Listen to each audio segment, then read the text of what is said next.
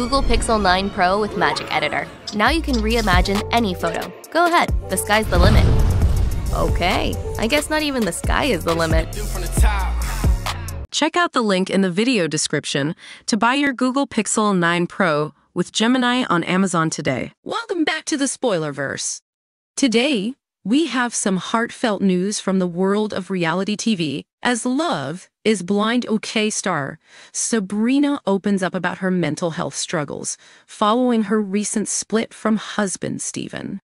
As many of you know, the couple captivated audiences with their connection formed in the pods and their subsequent wedding on the show. However, during the recent reunion episode, fans were shocked to hear the couple announce their decision to part ways. In a candid interview with Capital FM, Sabrina shared that after the breakup, she started experiencing significant anxiety and was prescribed medication to help her cope. Reflecting on her past with Steven, she revealed, "Now I'm doing a lot better than I was.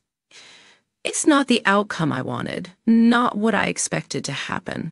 Sabrina opened up about the depth of her feelings for Steven, saying, "When I married Steven, I married him with my full heart because I loved him in that moment and believed he was my person." However, she noted that their love was built on discussions and promises that didn't hold up in the reality of everyday life. The process of coping with this public breakup was particularly challenging for Sabrina, as she noted. "This was going to be on TV for everyone to watch, and you were going through a marriage breakdown with the world watching. And that was really difficult for me to comprehend."